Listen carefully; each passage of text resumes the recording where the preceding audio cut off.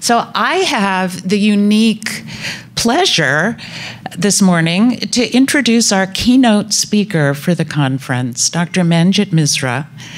Dr. Misra is the director of the National Institute of Food and Agriculture. And as you will hear, he is a very interesting person.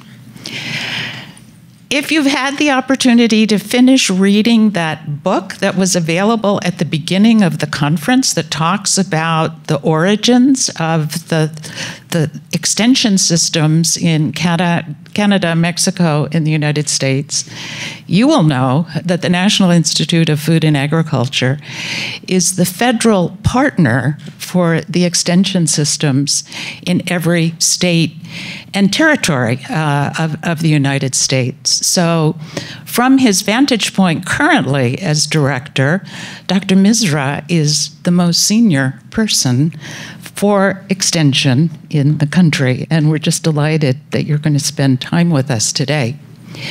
But you will also hear that he has a very interesting background and a unique perspective about agriculture. He is a seed scientist. He is an educator. He is devoted to bringing innovative new ideas into agriculture, and we are so privileged to have him here with us today. So before he comes up on the stage, I want to warn you that we're going to have a Q&A after his talk. He's agreed to take some questions. So jot them down, be ready to ask him questions, and let me bring to the podium Dr. Manjit Misra.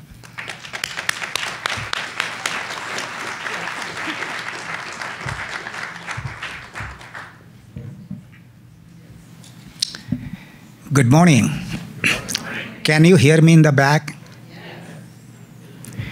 Well, thank you. Thank you, organizers of this conference, Kerry and Chancellor Frank, President Samuel, and all others who had a part in organizing this conference. This is a wonderful conference. I understand there are people from over 40 countries. Well, I have a challenge for you. Next year, let's do it for 80 countries. I think we can do it. And I will be glad to help you to do it. So, as you can tell, the name Manjit Misra is an all-American name. I originally came from India. We'll tell you a little bit about my journey. And I was raised in, surrounded by rice, sugarcane, coconut trees, and banana trees. It was just absolutely beautiful. I was going to be a metallurgical engineer. And, you know, in India or Africa, every parent wants their son or daughter to be an engineer or a doctor. You know that.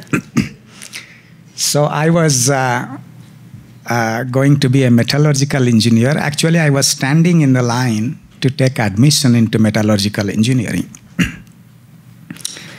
And then there was a table next to the metallurgical engineering. It said agricultural engineering. I said, what is agricultural engineering? It was not known at all. And there was at the table the professor who was from University of Missouri.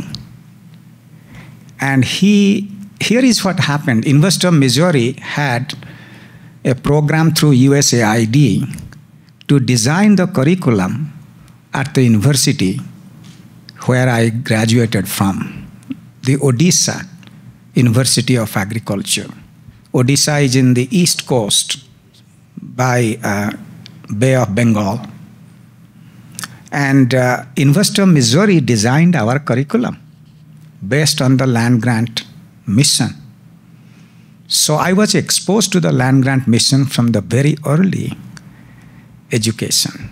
And I loved it, that integration of the research and extension and education. And we have carried that message at Iowa State University, well, let me then say that I came to University of Missouri to do my graduate studies and got 2 degrees and 1 wife. And that is through 4-H. I know you have connections with 4-H. And I was a token international student at the 4-H annual conference. So I want to tell the young people that are in this room, take some risks, folks. It pays off. I went to that annual 4-H state conference, and my wife Jane, she was a state delegate from a small place, Festus, Missouri. And we met, and they were doing a dancing. Now, there are people who can dance, and there are others like us. So they were doing a line dancing. I'm sorry I missed the dancing yesterday. And so we started talking to each other. And she informed me that she is coming to University of Missouri to go to school there. So when she came, we met, we became best friends. And after over 40 years of marriage, we are still best friends. Thank you, thank you. Then after graduating from University of Missouri, I went to Iowa State. And guess what? I was hired as an extension seed agent. And I love extension. You know, at NIFA, of course, we work, as Dr. Woteki mentioned, and thank you, Dr. Woteki, for that introduction. When she is one of my mentors, and I have learned so much from you. Thank you. So at Iowa State University, I became a seed extension agent and traveled all over Iowa. As you know, NIFA works in close partnership with the land-grant institutions, over 100 land-grant institutions, and other institutions, to discover knowledge through research, but then to diffuse that knowledge through extension, and of course, educate the leaders of tomorrow, which is the theme of this conference. So in extension, what I really learned has become extremely valuable. It is about people, isn't it? It's about people. Extension agents are the unsung heroes and heroines of agriculture and food. I'm so much really grateful that I started with extension. By the way, I had a joint extension research appointment, 75% extension and 25% research. One thing that is so important to recognize, that in extension is not just delivering the knowledge. Extension is also assessing what is the need for research. That is so useful. It's a two-way street. We need to remember that. So at Iowa State, I worked for about, I forget now, for maybe 38, 40 years, and became the director of the Seed Science Center in 1991. And the reason I bring it up, we conducted programs in 79 countries in the last 25 years. And I bring it up for a purpose, because I think it is important for this global collaboration. You know, when you think about food and agriculture, we are all connected. So what happens in Africa, what happens in Latin America, what happens in Asian Pacific, is going to be happening in our source? I'll talk about that a little bit more, or perhaps through questions and answers.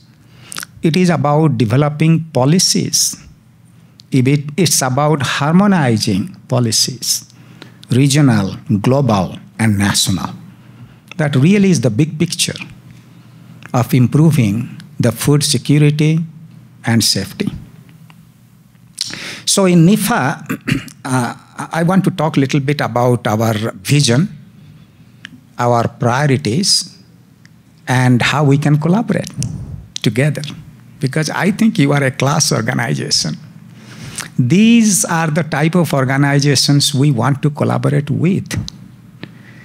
Because there is an African proverb that if you want to go fast, go alone. If you want to go far, go together. I traveled to many countries in Africa. We had programs in 34 countries of Africa. And we learned a lot. But that will be topic of another discussion. So in NIFA, our priorities are this: innovation, and somebody talked about innovation just now. Innovation is going to be in the center of NIFA's priorities. And in innovation, food and health is going to be a very critical part of our innovation. You know, when you think about it, we have not made the connection between food and health as strongly as we should. We certainly eat for energy, but I think we need to think about eating for health. You know, my wife is Roman Catholic, and we used to eat fish every Friday. Now we eat salmon, quinoa, 2-3 days a week. At the personal level, people are making different kinds of diet selections. So when I think about the budget of NIFA, we have little under $2 billion budget. And when you think of the increase in NSF or NIH, their increases are bigger than the NIFA budget. Why? Because we have not made the case of the intersection between food and health. So we are considering NIFA's slogan, "Let food be thy medicine."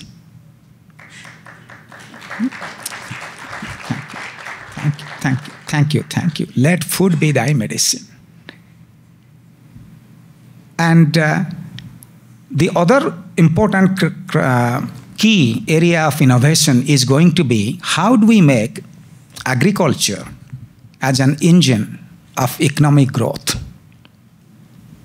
How do we make agriculture as an engine of economic growth? Did you know, I didn't know myself, that NIFA administers the entire SBIR, Small Business Innovation Grant, and the STTR programs for the entire Department of Agriculture? I did not know that. So we need to, I was asking Kerry, what is SPUR? Because I said, that's a word, spur the innovation, spur the economic growth.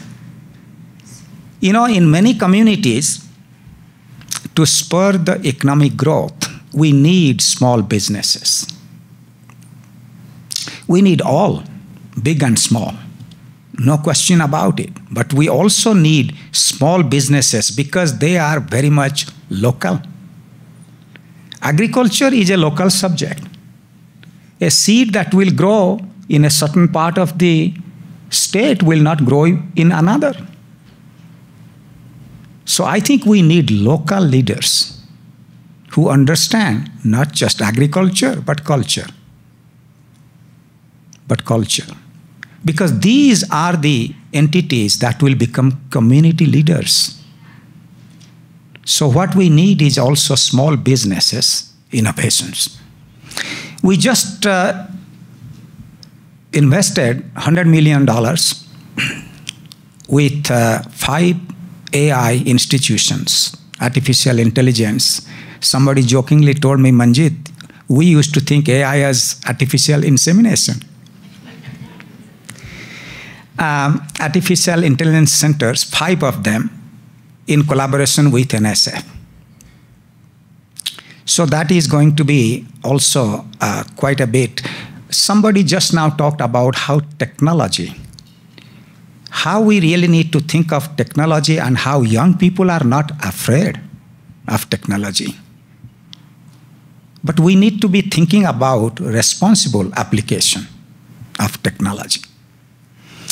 When biotechnology came down the pike, there was so much misinformation, disinformation, that the technology had a rough start.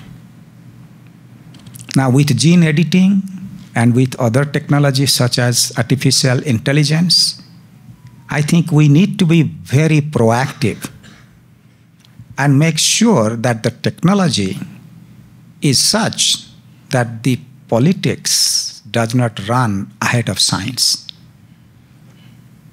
We need to be very careful about that.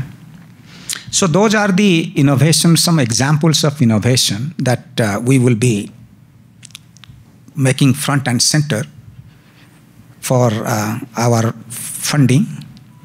Then how are we going to do this work? I talk about 4 C's.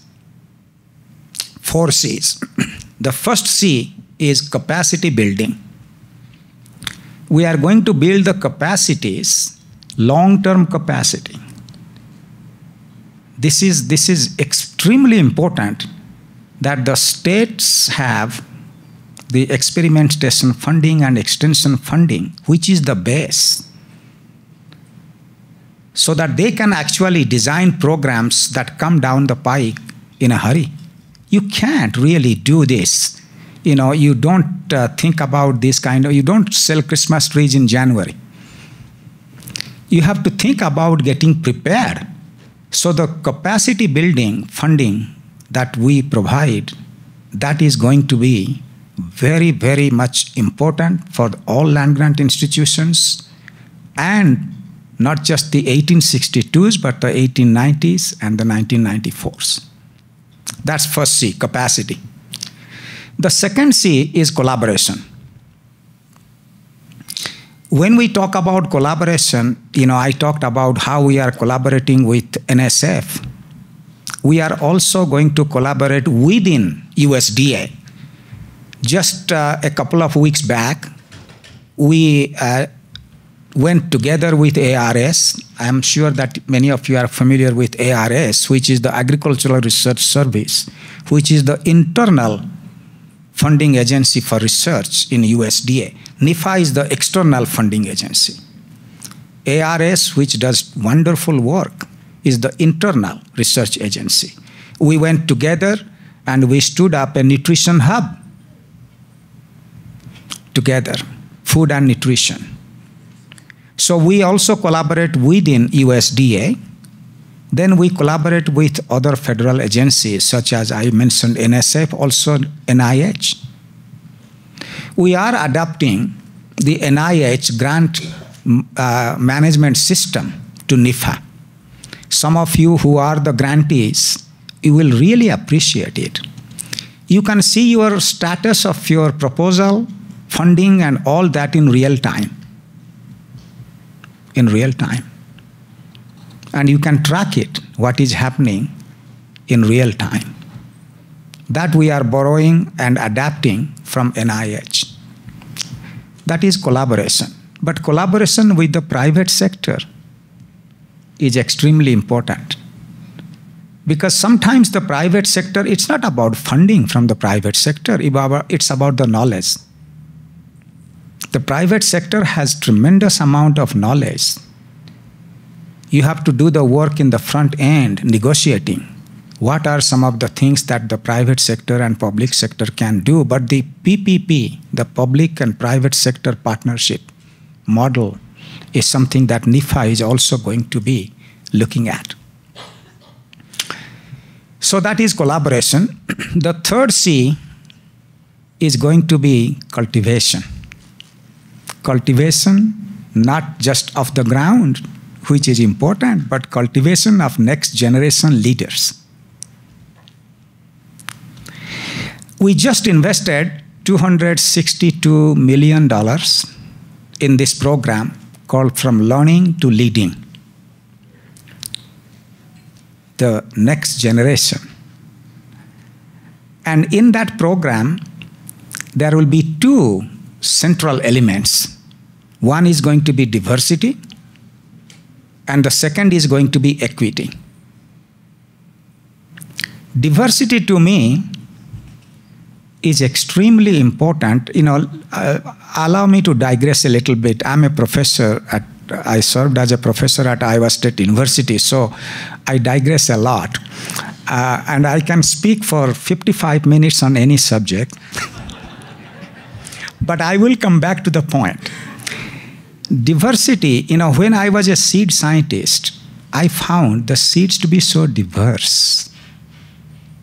So diverse. In nature, diversity creates beauty. The fall is coming. Pretty soon the leaves in the trees will become yellow, then turn to velvet red, and then crimson red. Because of these various colors, it will be a festival of colors. So in nature, diversity creates beauty. But in workplace, diversity produces creativity. If I only talk to people who look like me, good looking, we got to have fun, right? Speaks like me, talks like me, thinks like me, then why do I need others? I could look at a mirror. But if you listen, it's about actually listening. It's about listening with your eyes and ears, not just ears. So if you listen to people who look differently, from different national origin,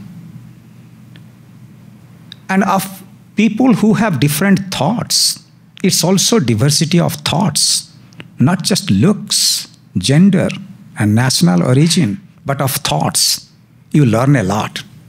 And guess what? We have to get our young people in that mental state, because they are going to be global citizens.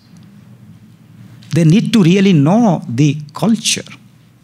If they are going to go to another country and work there, they need to know about their culture, not just agriculture. And hopefully they are taking some languages. All our kids, we encourage them in high school to take at least one, maybe two languages. So I think this is going to be the cultivation. Diversity is going to be a very key element. The second is equity. What is equity? Equity is not equality. Equity is not equality. Equity is actually helping someone as they need, bringing them up if they have not been at the table, if they are in a minority role, then helping them to bring them up, lift them up with things that they need. A certain seed only grows in a certain soil. If you plant it in another soil, it will not grow. So how do you really treat that seed? It needs sunlight. It needs fertilizer. It needs cultural conditions. So everything is slightly different. So we need to also then enhance, facilitate the collaboration between 1862s, 1890s, and the tribal. And it is really happening quite a bit. and it needs to happen. Because think of this, in same county, there may be extension folks from 1862s and 1890s working. Why couldn't they work together? Why couldn't they go to the legislature and ask for funding together? Those are the kind of things that really is going to be important. So equity to me is this. Equity is social justice made visible. Social justice made visible through actions, not just words, but through action. That is equity. So those are the two things that are going to be critical for the cultivation. Then the last one, which is very dear to my heart, is communication. So we talked about capacity, we talked about collaboration, we talked about cultivation, and the fourth one is communication. By the way, you tell me when my time is 5 minutes before, so that I can see it from here.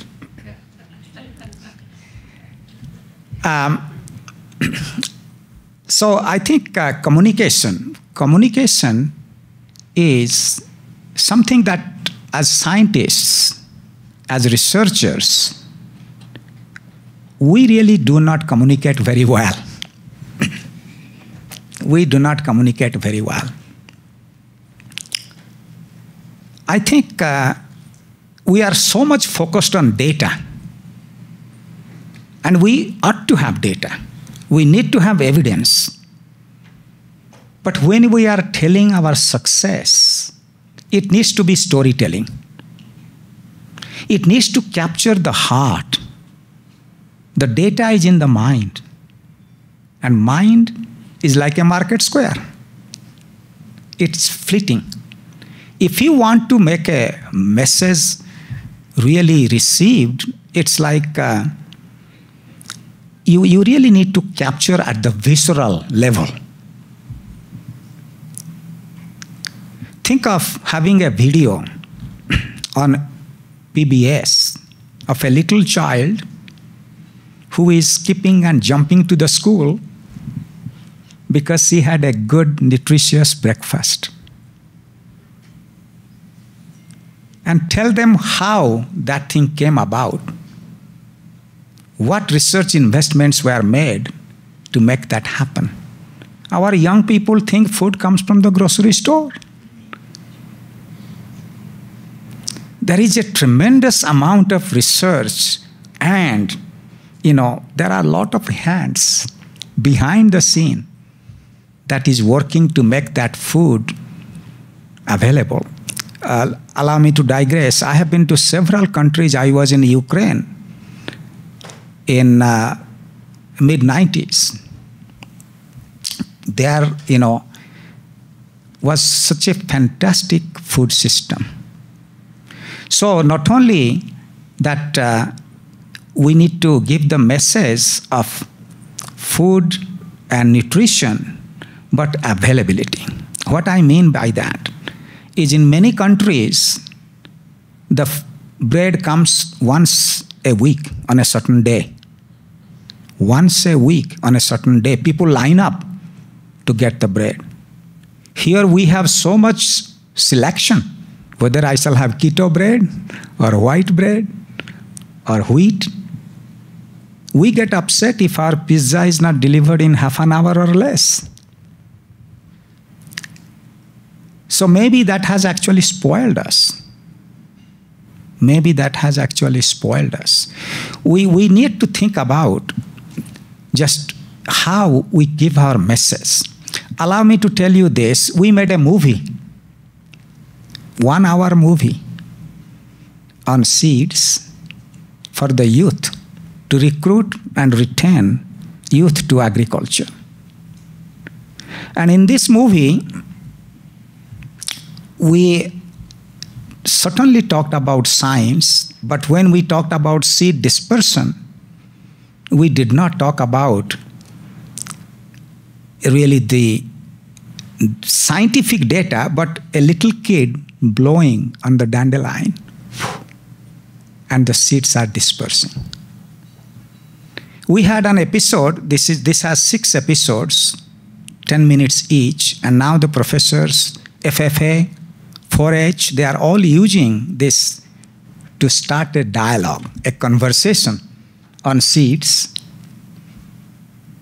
We had an episode, that was titled A Day Without Seeds. A Day Without Seeds. And we got Thor Hansen, a famous wild biologist, really to narrate. And here he gets up in the morning. He didn't sleep well because the mattress was not there because it comes from cotton seed. So he says, well, I'll just go and have a cup of coffee. No, you can't have a cup of coffee because the coffee comes from coffee seeds. He says, well, I'll have a bagel. No. Well, I'm a little tired, I'll just drive back, but there is no gasohol. So he can't drive back. Finally, he says it's a crummy day without seeds. So what I'm saying is, you really need to think about how you are communicating. We also need to communicate in such a way so that, and this is where extension excels, we need to respect the culture. I will give you, thank you. I'll give you very quickly an episode that we did where in Zambia, a lot of kids go blind, and this is global. A lot of kids go blind because they don't have vitamin A in their food. And yellow maize has vitamin A, but they wouldn't eat it because the color is yellow. To them, white color is color of strength. Yellow is color of weakness. So they wouldn't eat it. Guess who changed the equation? The mothers, moms. They said that, no, my kid is not going to go blind. So when they mash those, maize and soybean and other kinds of things to make a porridge, they started singing. My kid is not going to go blind. My kid is not going to go blind. And they had regalia, beautiful dresses. They started dancing. And they started small businesses. They started small businesses where they had lots of different kinds of food out of this yellow maize. So what I'm saying is you need to be sensitive to the cultural. Sometimes an invention, an innovation could be wonderful, but people are not going to accept it if there is such a thing. So socioeconomics becomes a very big deal, and we are funding some of the socioeconomic studies as well. So I talked about capacity, talked about collaboration, cultivation, and communication. So I think maybe now I have only a couple of minutes. So to close this presentation, this is all about future, isn't it? This is all about future. We cannot predict the future, but we can build the future. And it is the young people who will become the leaders of future. I have some good news while I'm closing. I think you will hear this afternoon that there will be an announcement of $22 million funding for some of the agricultural economics projects, and Colorado State University is part of that funding.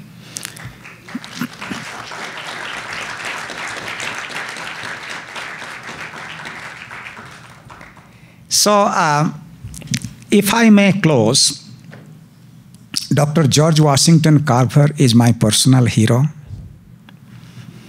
And let me close with this. What we are doing here today maybe 20 years from now, people will look back and say that we anticipated well, we invested in the future, and we developed the next generation of Dr. George Washington Carvers, and they changed the world. Thank you.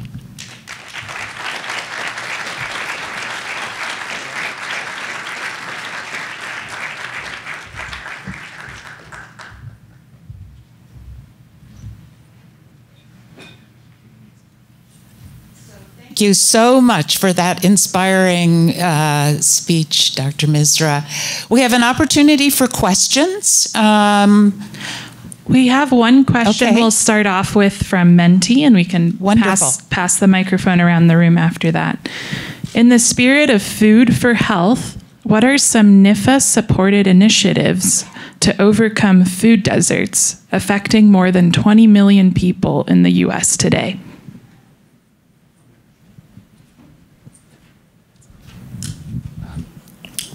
I think, can you hear me okay? Okay.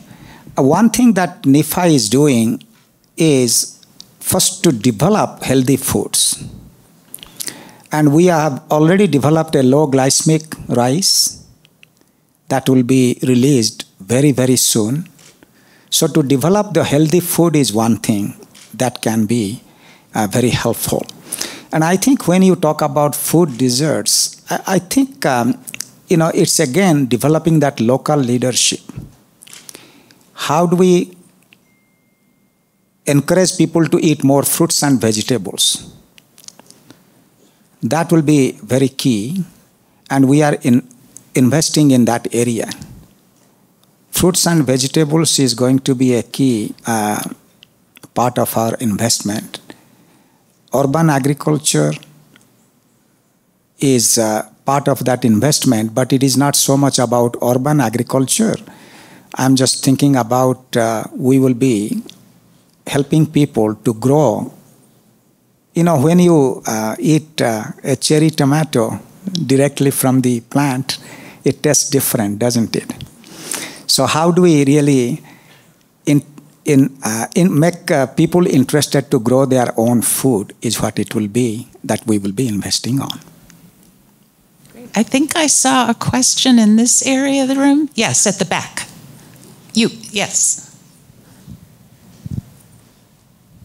And then you. Thank you, Dr. Misra. Actually, I want to thank you for two things. First, thanks to NIFA for funding me as a graduate student and during my master's program for my research in food safety.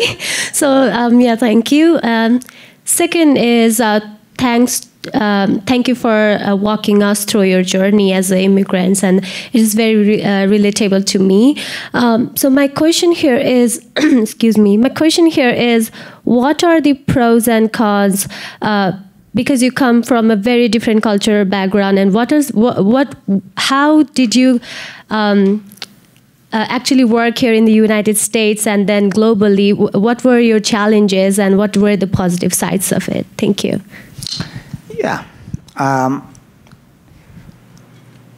So I think this was a question that I gave a keynote at Investor Missouri, and they asked me, what would you tell the young people best from your journey and your experience? And what I told them that when you are given an opportunity, say yes. Say yes. I think that's what I will say from my journey. There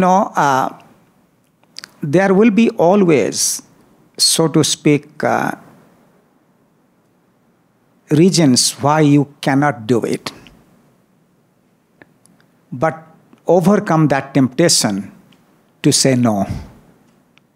Accept the challenge, and you'll be surprised that when you put in the interest and the effort, things actually organize themselves to help you to achieve your goal. So I would say that the challenges, I had some challenges. For example, to get adapted to the American culture is different. In India, it is not so much individual.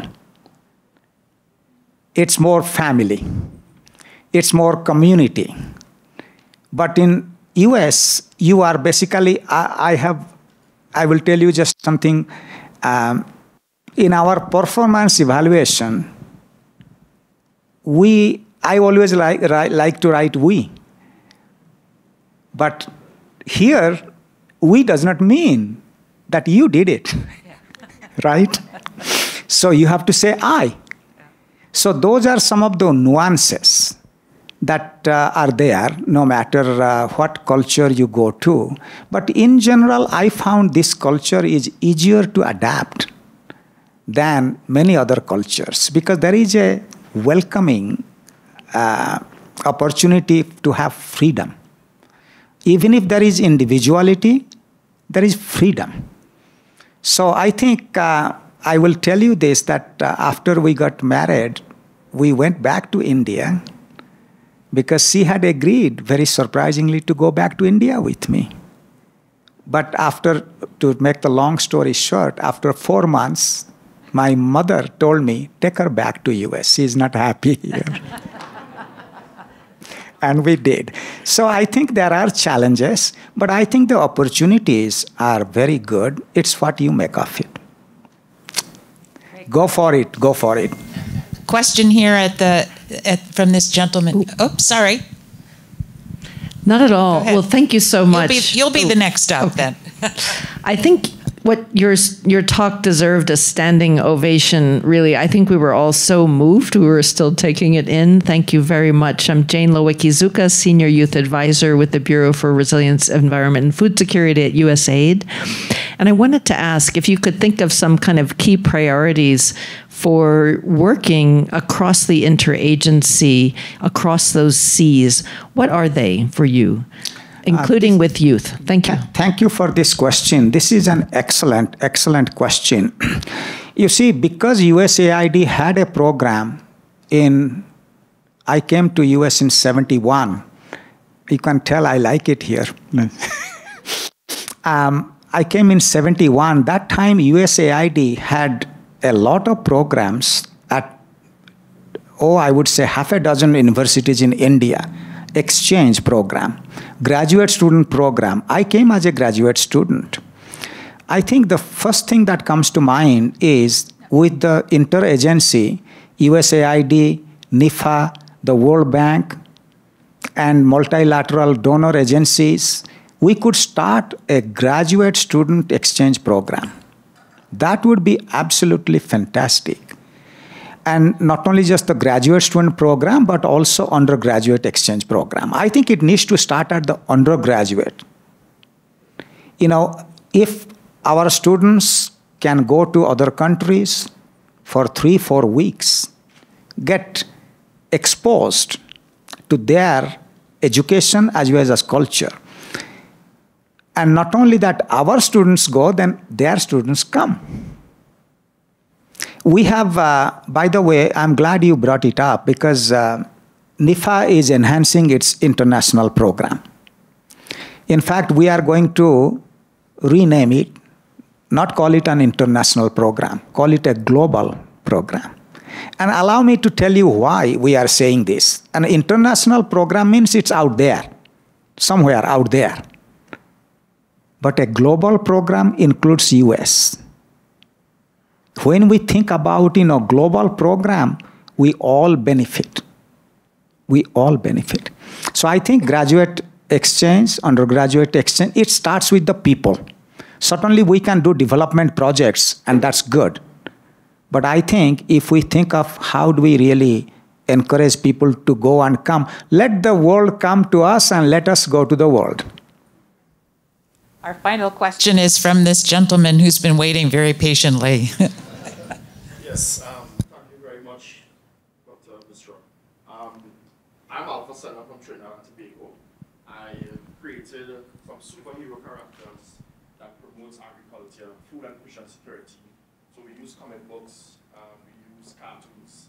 So I love when you spoke about the seed movie, and my colleague was watching me and then I would say that should be the Agri You know, what I would love to find out from you is how does a young man like myself with a startup with an organization that is working tremendously towards engaging youth and children, how do we collaborate? You know, how do we come in a room like this and meet people and collaborate and literally get things off the ground? Because for us in the Caribbean, the resources are very limited.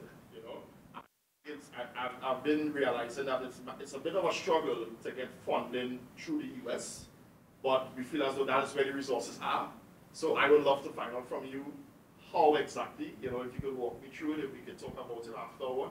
How do we get funding for our initiatives to be able to really take it forward and collaborate? I mean, I love the 4 C's that you spoke about as well, and I think it works directly with what we are doing and what so many other young people are doing as well, who are creating things from the ground up, you know. And I mean, with us using Agriman, we have Agriman comic book here, Grandpa's Magic Seed.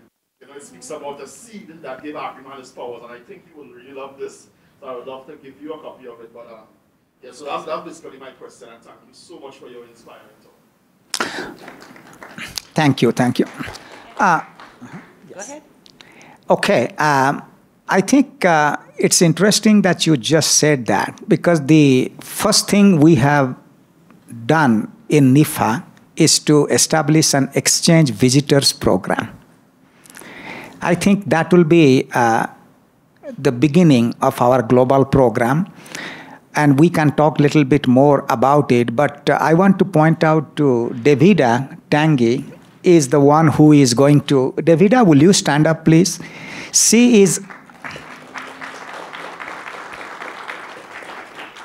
going to coordinate the exchange visitors program. And what you are saying fits right into what we are thinking about, is to invite visitors to come and visit us, and then also have a reciprocal visits to their place and their country and so on. So that will be a good way to get started. Thank you. Dr. Misra, thank you so much for traveling from Washington to be part of this GFRAS meeting. Please join me in thanking him, expressing our appreciation.